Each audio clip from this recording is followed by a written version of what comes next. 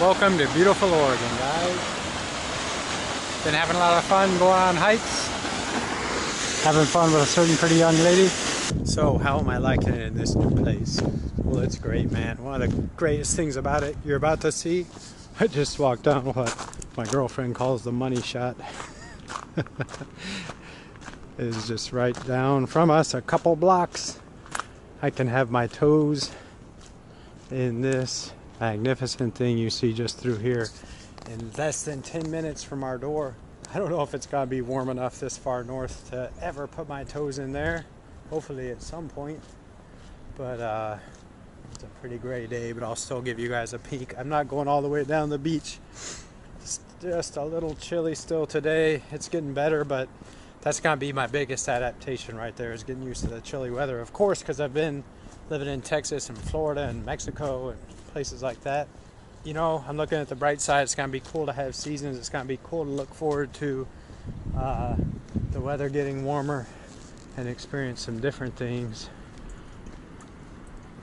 But yeah, it's all good, guys. I mean, look at this. There's all kinds of awesome state parks up and down where we live, and there's great bicycle opportunities. I've been kind of having mixed feelings about that.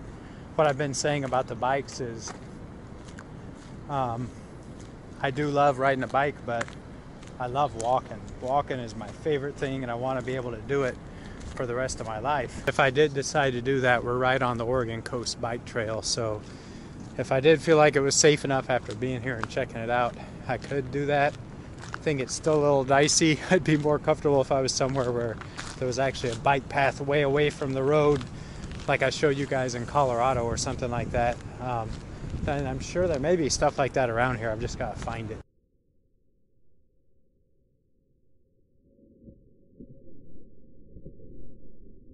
Look at this.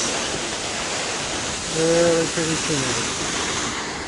So we'll have more coming from you. Everything's good.